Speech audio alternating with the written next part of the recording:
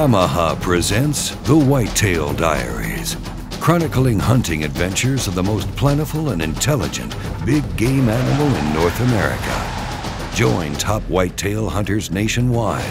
Embark on the amazing adventure that is hunting the whitetail deer.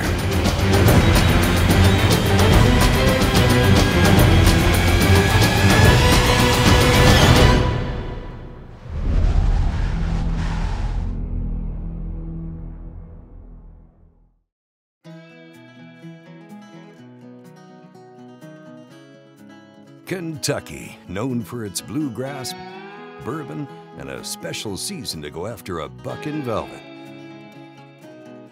Kentucky is home to Salt River Outfitters, and that's where we'll find Wade and Steve Nessel for this episode. You know, hunting camps are all unique and different all across the nation. I've been in big ones, I've been in little ones, and I love them all because you get to meet people that are generally very similar-minded to you. George's camp, the coolest thing about it is these guys come from Michigan, Oklahoma, Louisiana, they come from New Jersey, they come from all over, but they met at this camp years ago and they all became buddies. And many of them have been back every year. I know a couple of them have to miss a year here and there because of wedding anniversaries or stuff like that, but they all come back and they all know each other. And they know each other by first name, and that's a unique thing you don't see in a lot of hunting camps. And because they love this style of hunting. And you know, when you get there, everybody's shooting their bow, they're grilling hamburgers, they got some shrimp on the grill, they've got, you know, live music playing that night. I mean, it's just it's a cool environment. It's what you wish you could see every day before opening day anywhere. We went over there the night before opening day and hung out with those guys. A cool group, a big group. The guy does a lot in the area. He's got a good outfit. He's got a good operation. He's got a lot of return hunters who just ate up with being out here at early season, hunting whitetails and velvet. And I think really appreciate the way George and his crew run their business because it's incredible.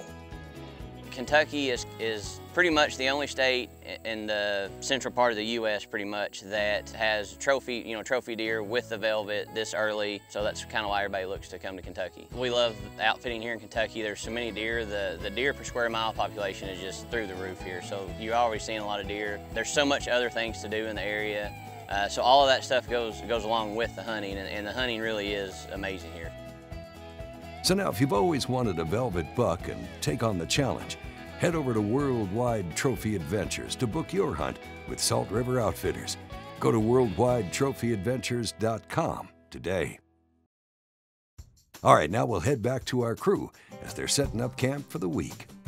I don't know how many people it takes to figure out how to put up a 6-person tent, but Jeff's scratching his old beard, rubbing his eyes, Michael's reading directions, shaking heads, and if you notice, there's a pile of stuff right here on the ground right now.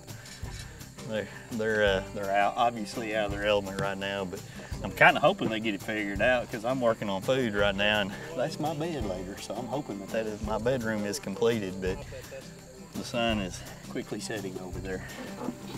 So our camp setup was really going to be pretty cool. The camera guys need a lot of stuff, and we'd been working with George for a couple of months on finding a location where we could be remote to be able to do what we needed to do. He had 2 places in mind. One of them was an old abandoned farmhouse that basically we could set up right in front of. Didn't have any electricity, didn't have any water or anything, but it would provide a good backdrop for us. And so we brought a travel trailer all the way from Texas. We rolled it in, rolled out some Yamaha generators to be able to power that. You know, the camera guys would now have access to everything that they needed to be able to keep all the gear going. We would have the ability to sit in there, watch a little football if we wanted to, have an air conditioning for the camera teams. But Steve and I mean, there's not enough room for everybody to get in there. And I like to go to bed before those guys do anyway. So we pitched tents out in front of it, really comfortable Cabela's tents, threw some cots in there. While we were somewhat roughing it, we also had some pretty good creature comforts out here on this one.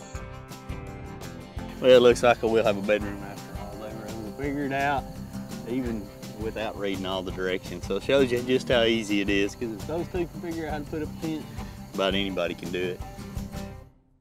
After the break, we'll look at the conditions the guys will be facing this week and get out into the woods when we return. Need to outfit yourself for your next camping adventure? Well, visit your local Cabela's or go online to Cabela's.com. The Yamaha Whitetail Diaries is brought to you by Yamaha's proven off-road ATVs and side-by-side vehicles. Bass Pro Shops and Cabela's, your adventure starts here. Garmin Zero, leave the guesswork behind. The all-new Yamaha Wolverine X2. With a compact chassis perfect for exploring tight technical terrain. An ultra-quiet and smooth 850 class twin-cylinder engine. And next-level versatility with a 600-pound dumping cargo bed. No other side-by-side delivers this level of proven off-road performance. The all-new Wolverine X2 from Yamaha. As people who love the outdoors, we know what we stand for. We stand for fish, wildlife, and conserving the places they call home. We stand for the traditions we inherited and that we must pass on. We stand for great gear, fair prices, expert service, and memorable experiences. At Bass Pro Shops and Cabela's, we stand together for you.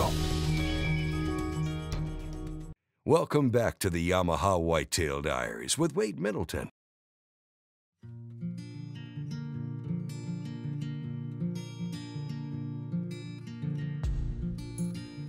You know, the backdrop for a hunt like this is really cool. You know, you look around at the terrain in Kentucky, you got these rolling hills.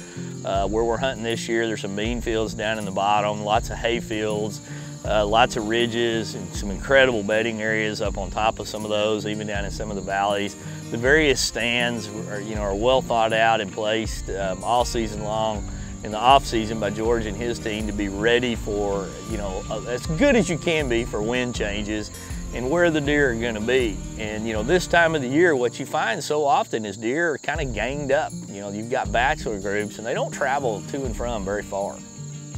A couple of spots we had identified were really based around trail cam picks and shooters that we knew were in the area.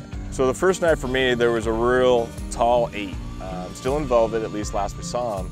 After visiting, checking cameras, I really love the spot.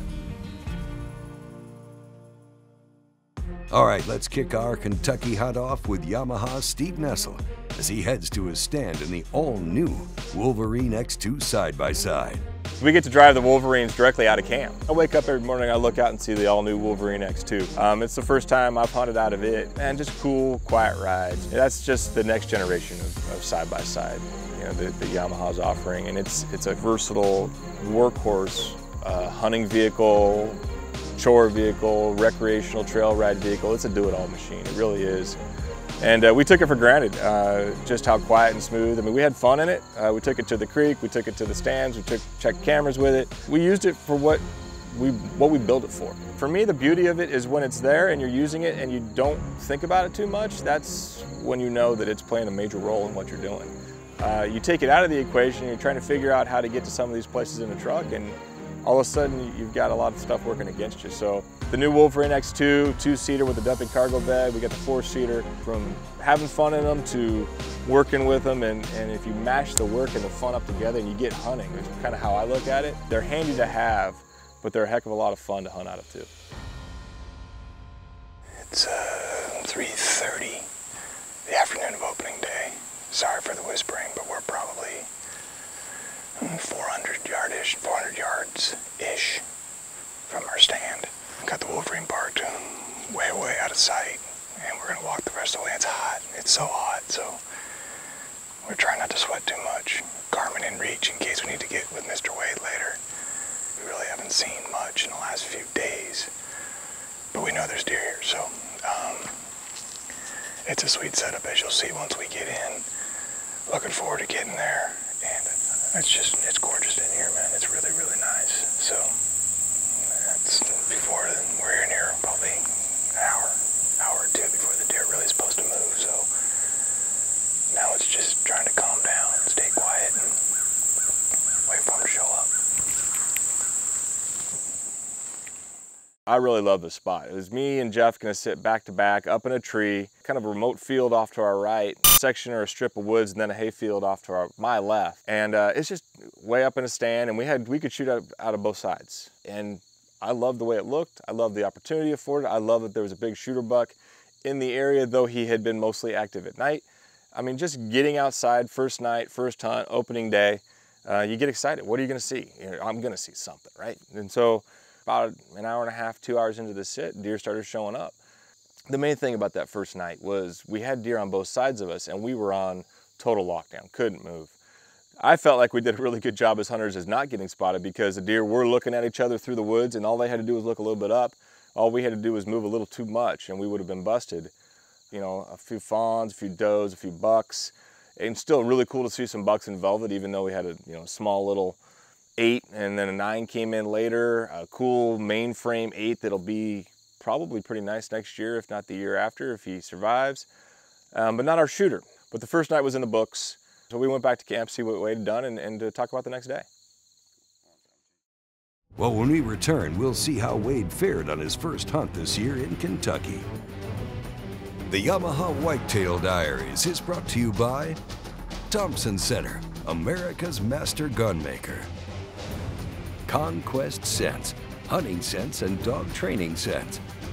Stealth Cam digital scouting cameras, proven. Walkers, protect it or lose it.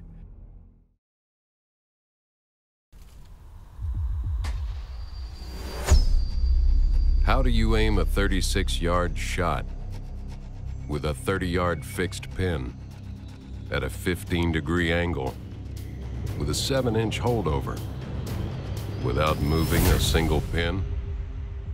Easy. You get one of these. Zero, the auto-ranging digital bow sight from Garmin. Many said that we were just obsessed when we started, that there had to be an easier way to smoke food. As time passed, the Bradley family created a lineup of Bradley electric smokers that has made it easier for the novice or even expert chef to get perfect results every time they use it. Grab yourself a Bradley smoker and take your cooking to an all-new level. Welcome back to the Yamaha Whitetail Diaries with Wade Middleton.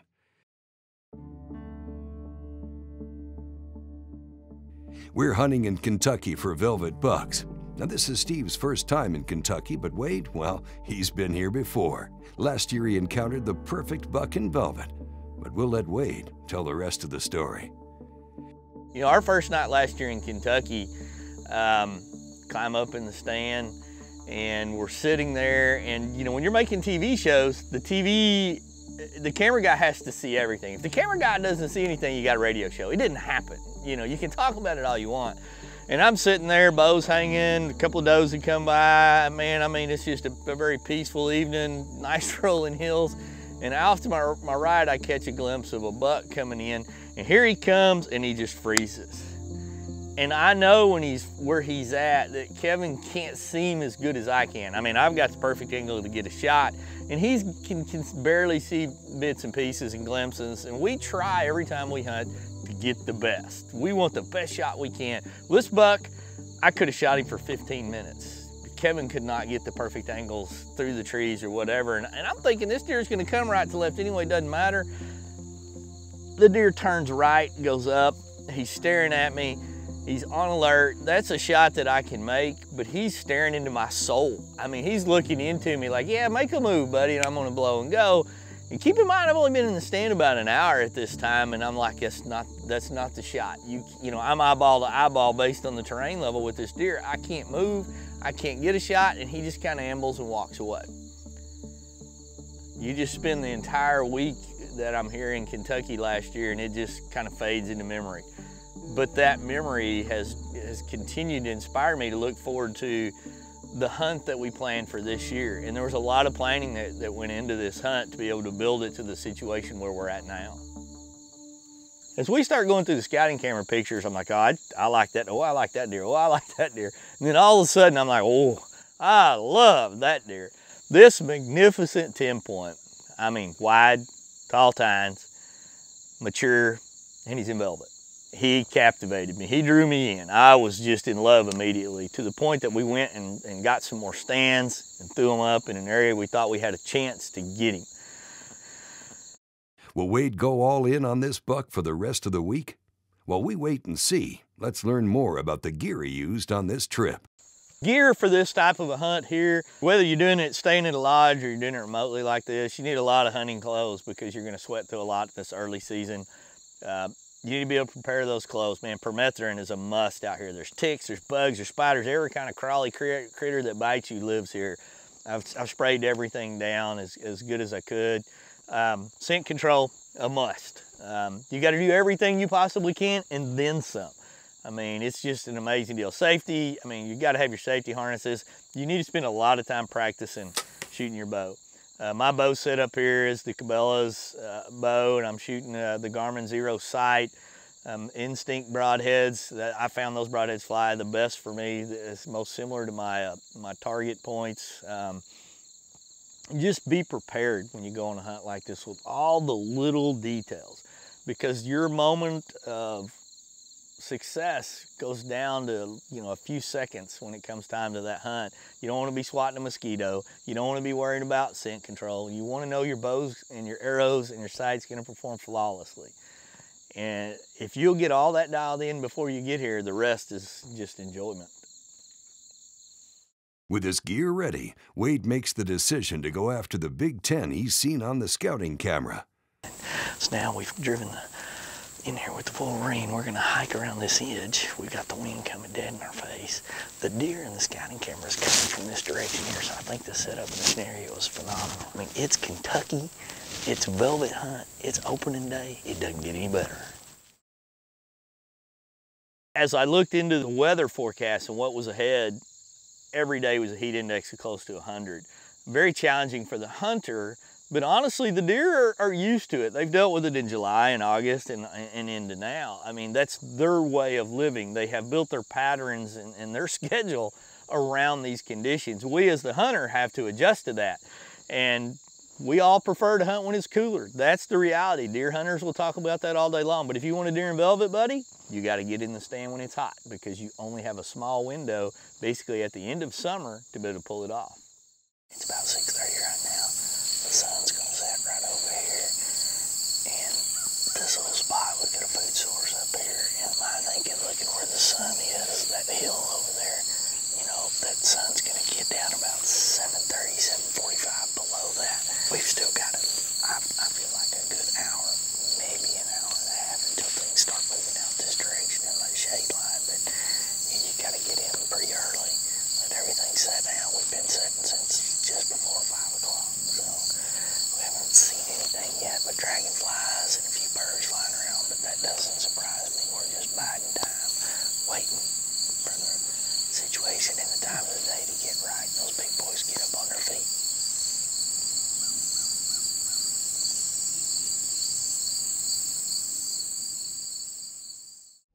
When we return, the sun is setting and the deer are on the move. Don't go anywhere. The Yamaha Whitetail Diaries is brought to you by Smith & Wesson Performance Center. Performance when it matters most. High-vis shooting systems. See what you've been missing. Bradley Smoker. Food smoking made easy.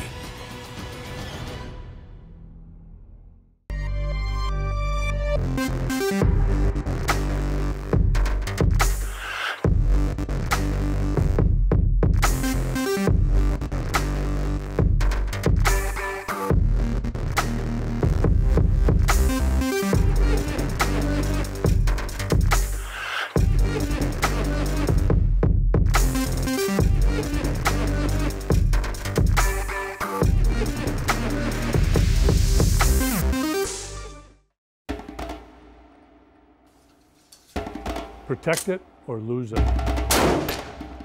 Protect it or lose it. Protect it or lose it. Protect it or lose it.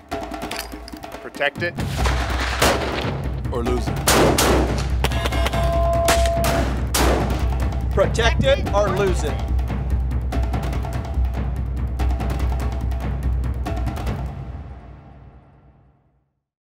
Welcome back to the Yamaha Whitetail Diaries with Wade Middleton.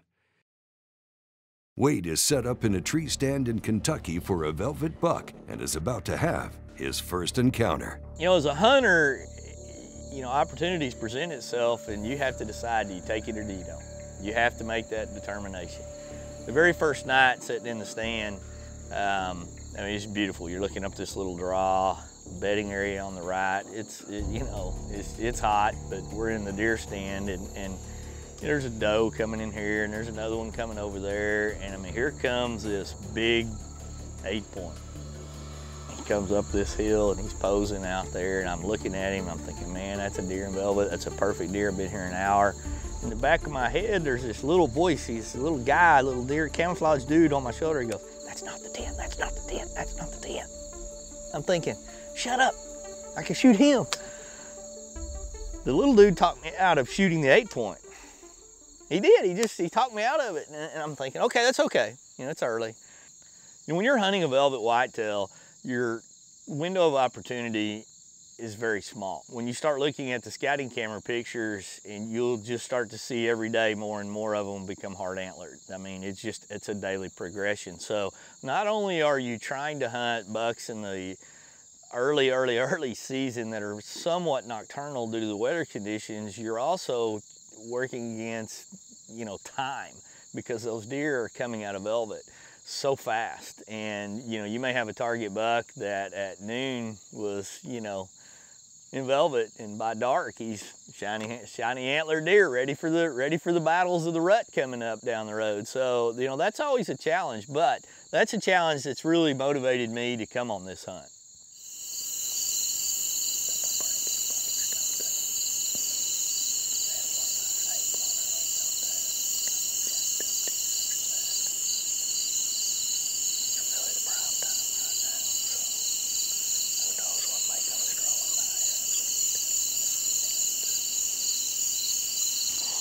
That little guy's kind of laughing at me and goes, you could have shot one in velvet right then. And I could have, and I probably should have at that point, but I didn't. I was enamored and in love with this 10-point that I was hoping to have an encounter with as day 2, day 3, and day 4 begin to unfold. What a great first afternoon here. You know, I kind of gambled a little bit, played a hunch. We were checking a scouting camera and literally like 2 ridges behind the camp, a giant and another shooter. But I mean, one giant and still in velvet. I mean, a deer that'd make anybody's heart pound, pound, pound. We threw up that stand this afternoon, went ahead and hunted it. You know, that's always a gamble, but sometimes it pays off, sometimes it doesn't. I've seen it work so many times. We got up there, everything felt right. Wind was good for us. Saw a really nice 8-point came in, but after seeing some of these other deer, I thought, man, first afternoon, no way. Let him go. Kind of another deer, a messed up deer, a spike and a doe. I mean, it's just a good hunt, a good set. You know, waited until dark, got out of there. Now comes that thinking, what are we gonna do next? What are we gonna try tomorrow? Definitely talked to George a little bit, see what Steve did. They ought to be coming back. I think I hear them right now. And maybe they got one, and if not, we'll be strategizing for day 2 in Kentucky. As we wrap up the first episode of our Kentucky Velvet Hunt, well, we had plenty of encounters, and both Steve and Wade counted their hunts a success. Stay tuned for next week's show, as more encounters are bound to happen here on the Yamaha Whitetail Diaries.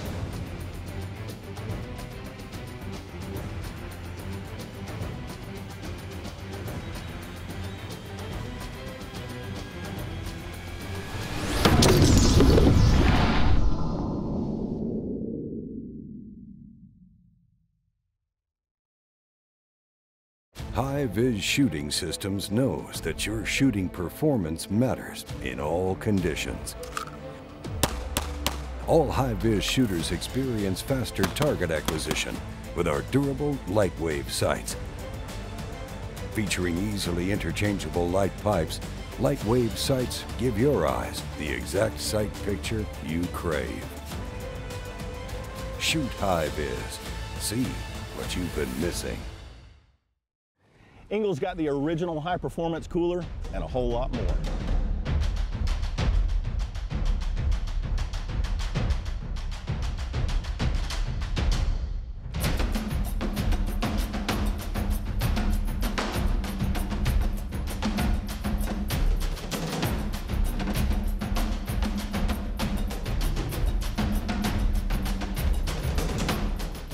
Engel coolers. Go with the original. Introducing the Stealth NXT, the narrowest and most accurate 10-point crossbow ever. Measuring an ultra-narrow 6 inches wide, the Stealth NXT unleashes devastating speeds up to 410 feet per second, generating jaw-dropping kinetic energy and match-grade downrange accuracy, all on a whisper-quiet shot, 3 times quieter than the competition. The all-new Stealth NXT from 10 Point.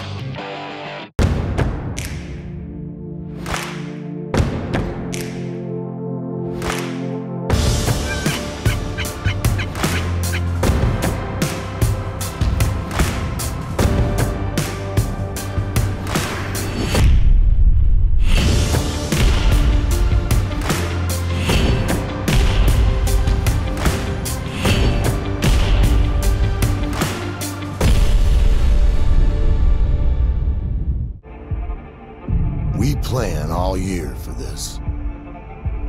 We hone our skills. We have confidence in the gear we choose. We pore over thousands of images and videos.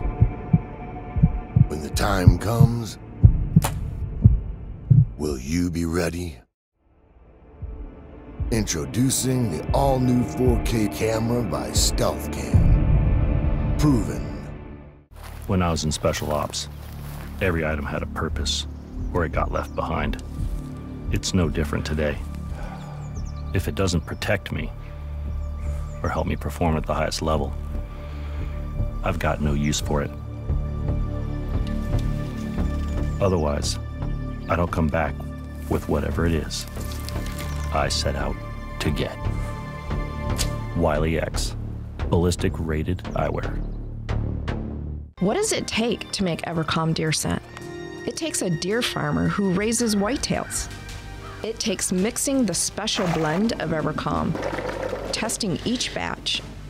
That smells good. And then pouring each container. Once it's cooled, each container is cleaned, examined, and packaged for shipping. It takes the finest deer herd and a great team of people to make the best hunting scent available. EverCalm from Conquest Scents. Purina's Quick Draw is the perfect solution for attracting deer to your location and providing them with the essential nutrients that will encourage their growth.